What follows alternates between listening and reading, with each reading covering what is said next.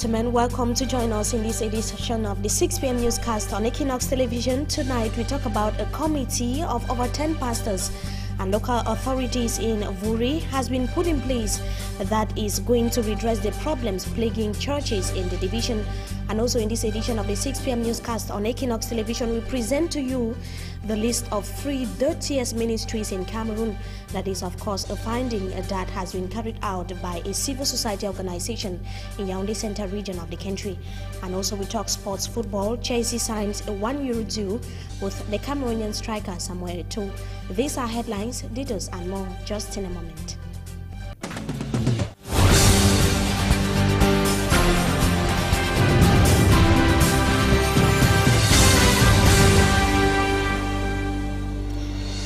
Good evening to you viewers once again. We thank you so much for joining us in this edition of the 6 p.m. newscast on Equinox Television. We begin right away.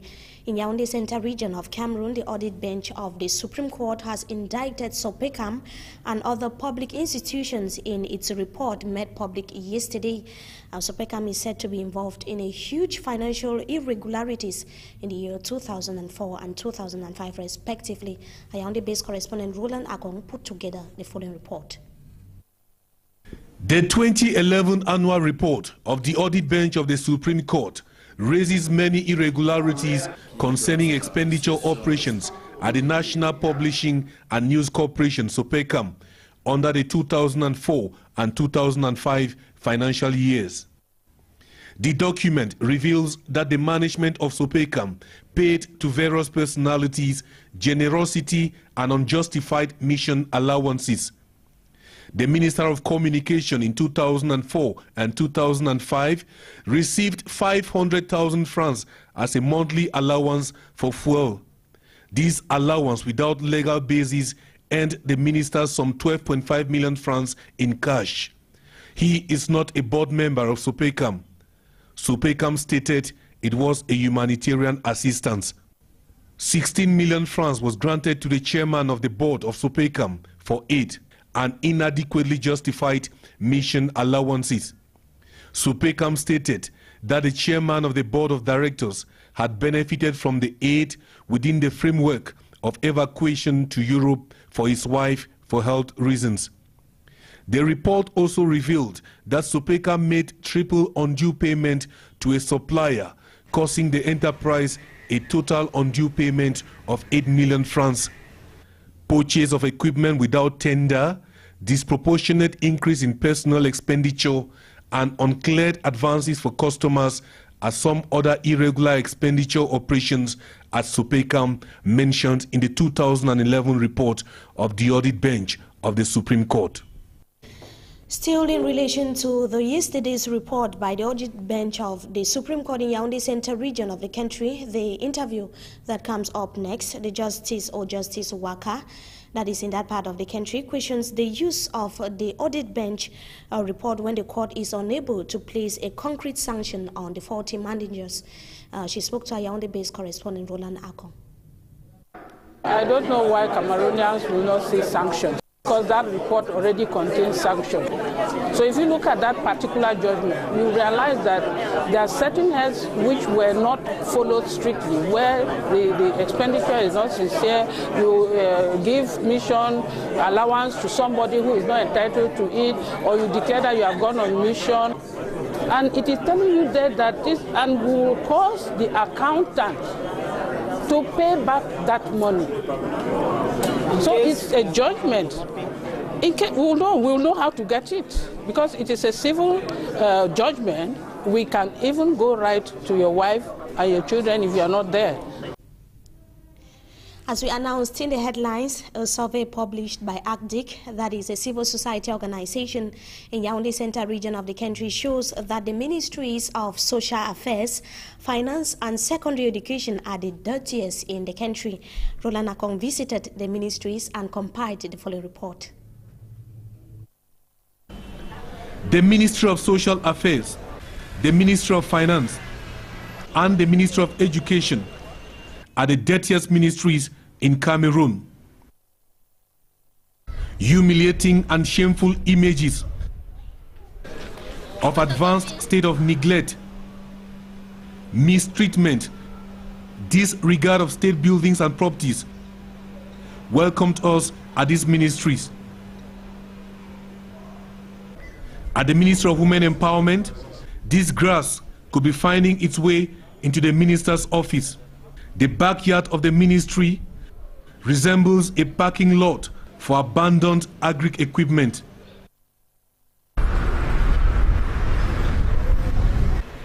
At the Ministry of Secondary Education, broken toilets are no-go places.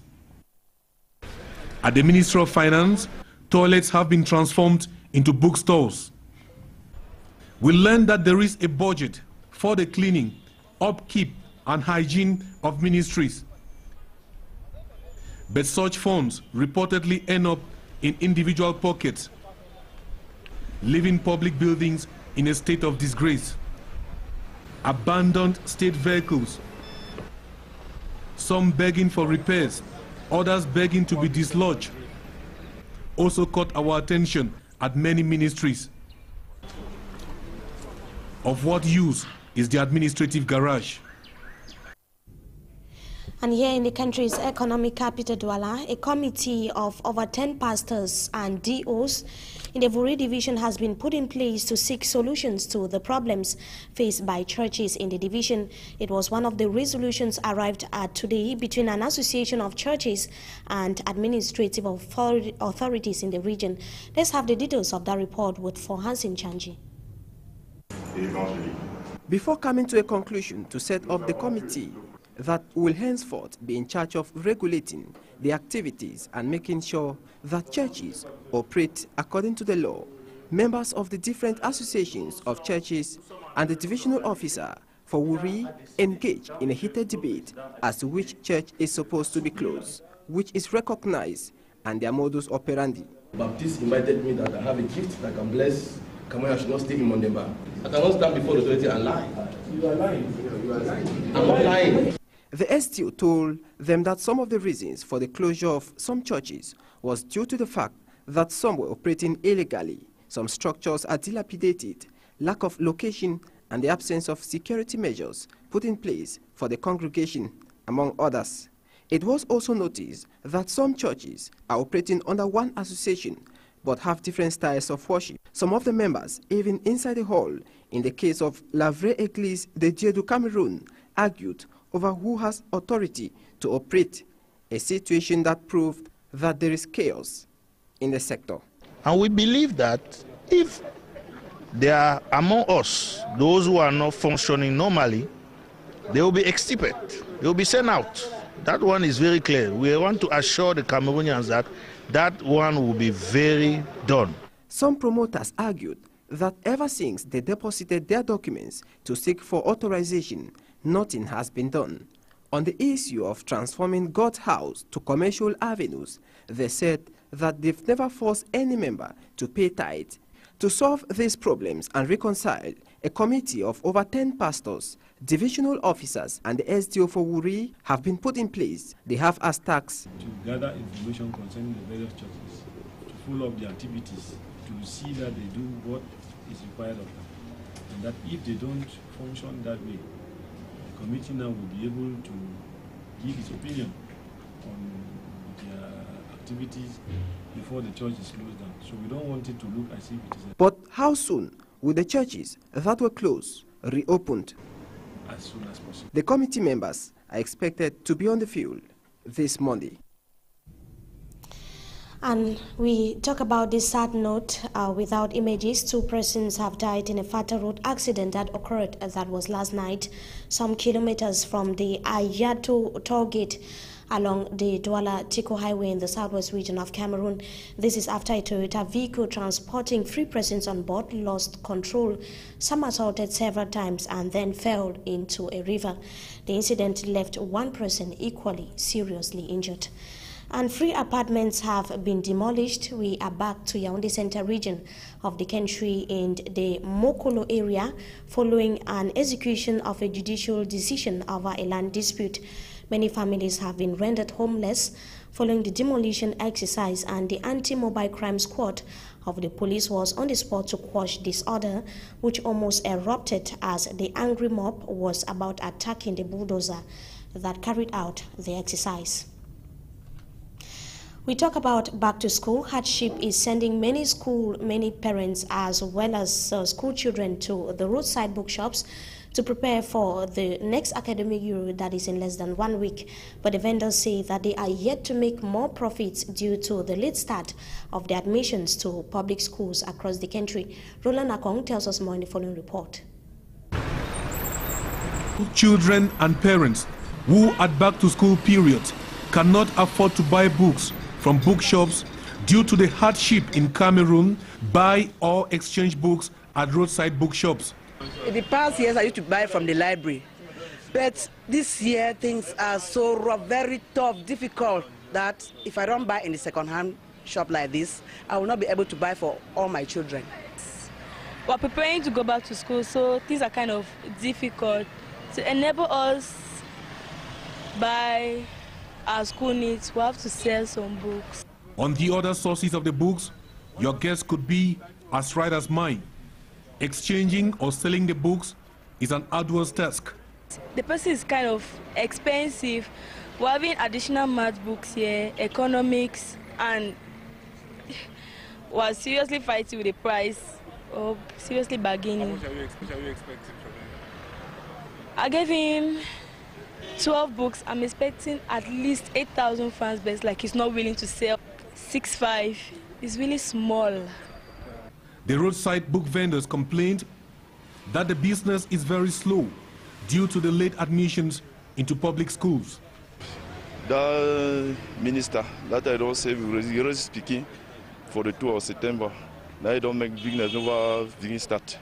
That it is only when admissions must have been over next month that they hope to make some brisk business. After September, that time, because at that time we really speaking, so they take book list for school.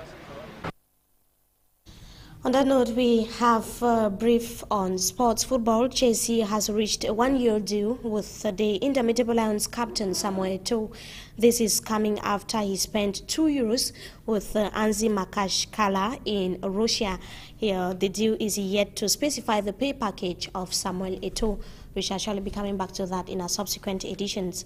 And we take you right away out of our national boundaries. Syria's deputy minister says the United States, Britain and France helped militants fighting against the Damascus government to use chemical weapons. Opposition continue against the U.S. and the Allies' preparations to take action in Syria without the UN's authorization. Let's have details of that report with Franz Venkat. The White House says all options are on the table except one.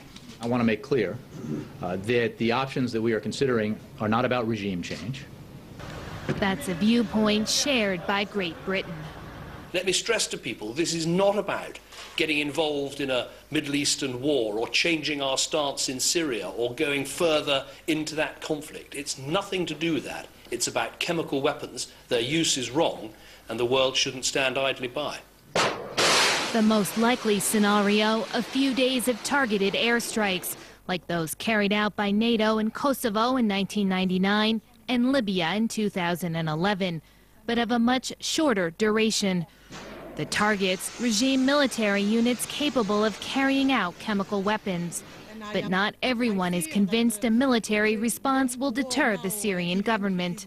While the attack last Wednesday killed hundreds, over 100,000 people have already died since the conflict began nearly 2.5 years ago.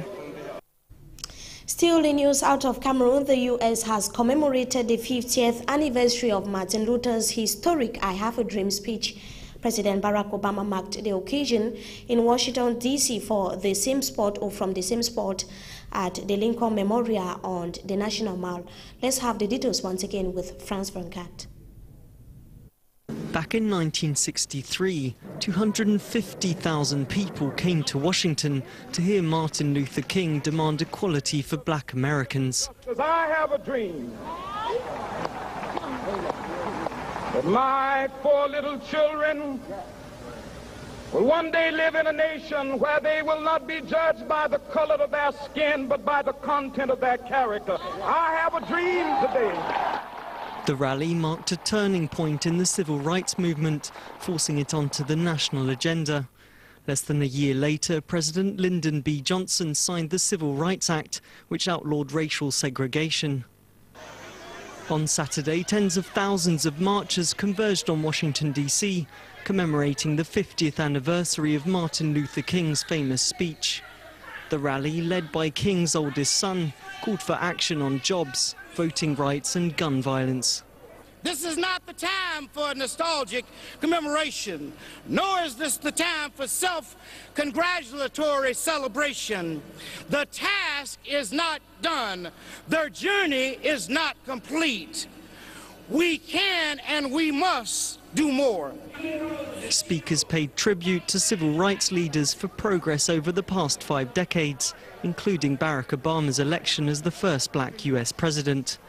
Obama is to give a speech on the steps of the Lincoln Memorial on Wednesday, where Martin Luther King gave his 50 years ago. A tribute there to Martin Luther King, 50 years after he made his I Made a Dream speech. That does it for this segment of the news. Up next is Talking Point.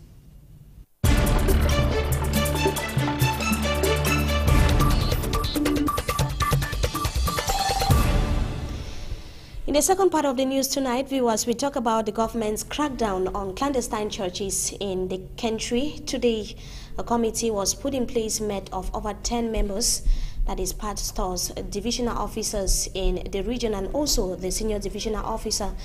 And I guess tonight we have, first of all, a pastor and also a member of the civil society to tell us about, or to get their own reactions as far as the government's decision on Pentecostal churches in the country is concerned. Good evening to you, Pastor or Apostle Bertrand Takwan. You are the pastor of the Holy Place. Thank you so much for joining us tonight on Talking Point. Thank you, madam, and I thank Equinox Television for inviting me at this moment. I should be thanking you for coming. First of all, I should specify that you are, of course, a member of the committee that was created today in the economic capital, Douala. And just to find out from you, the government's crackdown on illegal churches across the country, what's your reaction as far as that is concerned?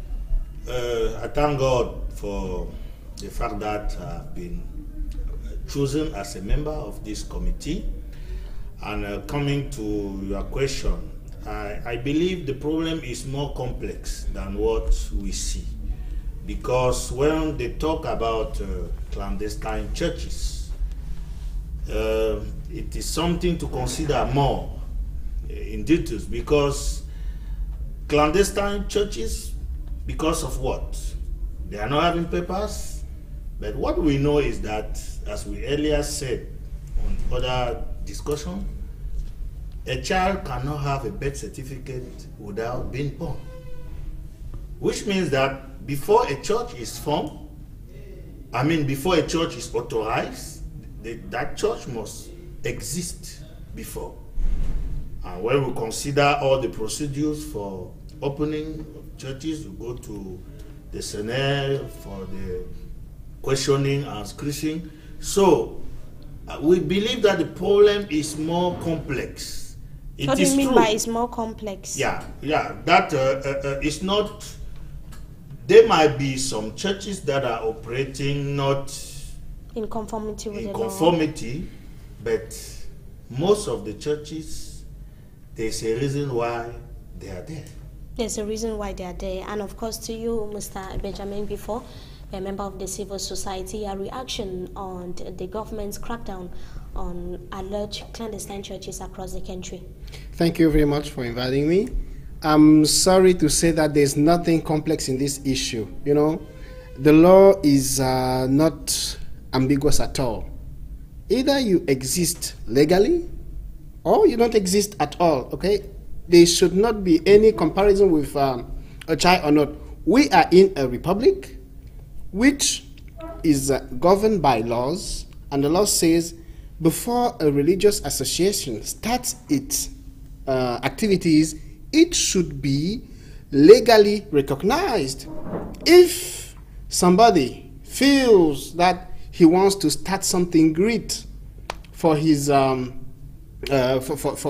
his Christians, let him meet the conditions, the legal conditions, and nobody will disturb him. We are in a republic, and it is normal that people respect the rules of this republic. So, in my opinion, this operation of cracking down irregular or illegal and irregular churches is all but normal. It's a bit late because we have been in a situation where people seeing that, considering that there is no control at all, everybody at any part, any corner of this town and of this country will start his church. You make 5 steps, you see a church. Is it because we are suddenly becoming more and more spiritual, or because people know that church has become a business? And to you, Apostle Bertrand Takwan, it seems like it's more than the issue of legality or illegality.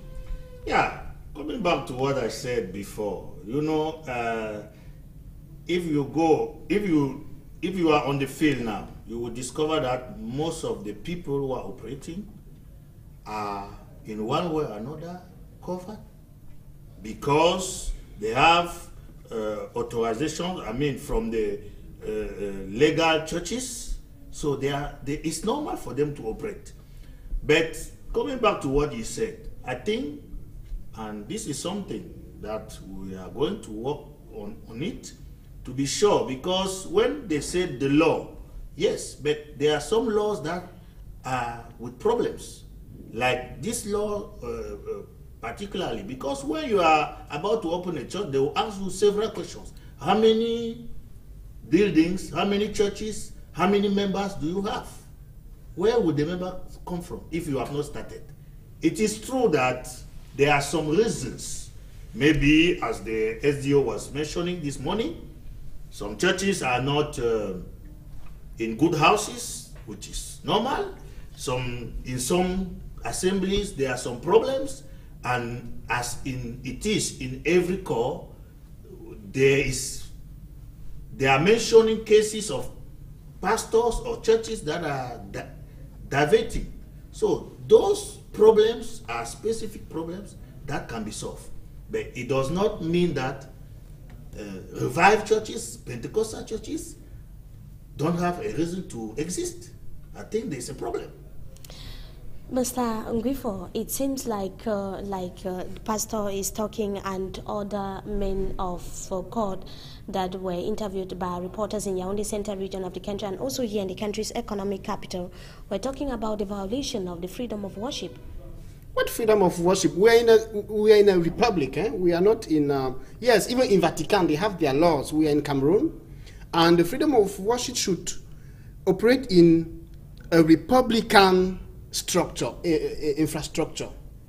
You know, you cannot just say, okay, today I have a vision, I will start my church, and without any respect to the existing law, you go and open your church. No. We accept that people can go and pray where they want, what to do, what they have to do. Even in the Bible, you know, Jesus used to respect the law of his people or the law of the people with which he was living. So it is normal to respect people. You know, if you are in Cameroon, the pastor is laughing, but it's very true. You know, it is normal that maybe people have their right. People have their desire to worship whatever God they want, but respect the regulation of the country.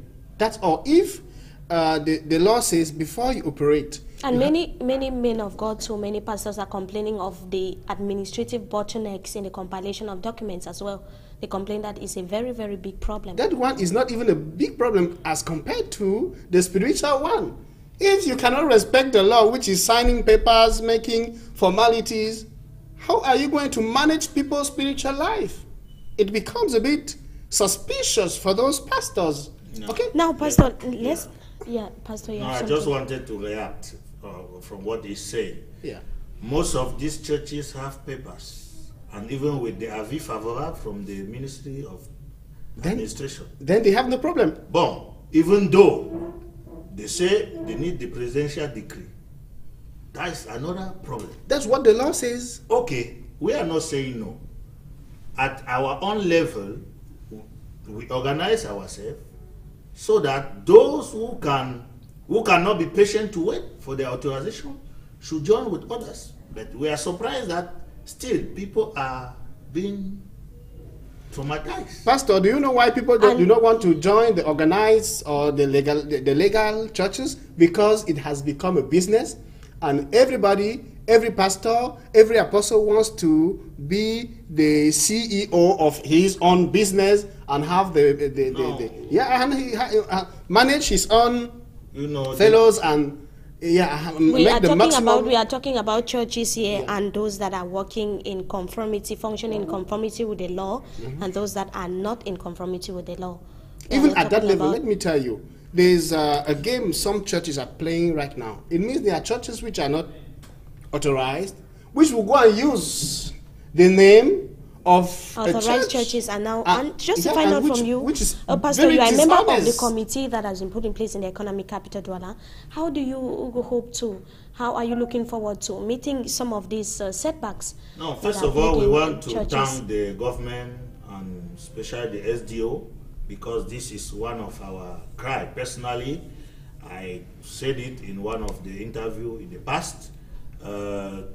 Gathering pastors like this was a good resolution, because there's no problem that can be solved without people coming together. And we believe that this commission will do a very serious work. First of all, to be sure that those who are operating churches are really people who deserve that, who are capable. And secondly, to also help in in the procedures, so that, because we can't know why is it that. So to you, the put in place of the committee is very positive. Yeah, and that should be a similar thing in other regions across the country. Sure. The to be able to solve has done the problem. A very good job. Thank you so much, Apostle Bertrand Takwan, for joining us tonight on Talking Point, and we hope to have you some other time again. Thank you very much. And to you, Mr. Benjamin Gifford, we thank you so much for joining us tonight. Thank you very much. I just want to say that the committee is just a start. What they will produce they will be judged on that. Thank you so much, Mr. Gifford, and to our viewers, we thank you so much for having joined us in this edition of the 6 p.m. newscast on Equinox Television. Wishing you a blessed stay in the company of our programs. Good evening to you once again.